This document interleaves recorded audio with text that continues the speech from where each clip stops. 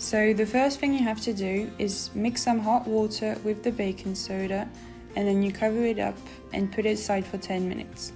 In another bowl, mix the flour with the sugar and add the olive oil.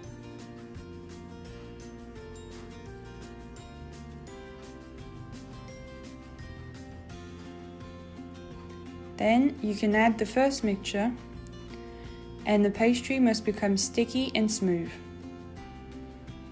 Once it's done, cover the bowl and leave it to rest in a room temperature for 2 hours until the pastry has doubled.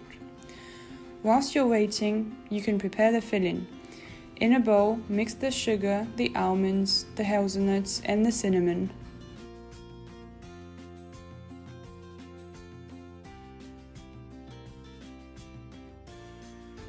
This is how the pastry looks after 2 hours. Then you have to put the pastry on the board with some flour and make it as a bowl.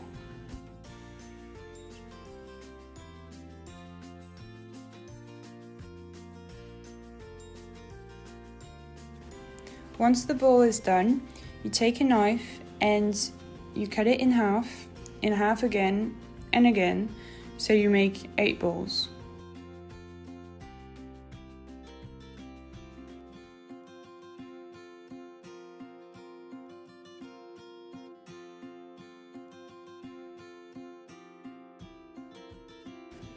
Once you have your 8 balls, you must flatten them one by one.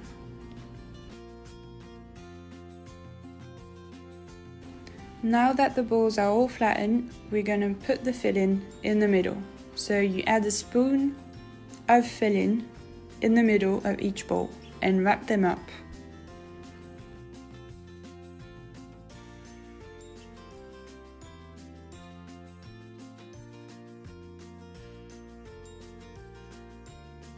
Once that all the balls have their filling, we can fry them.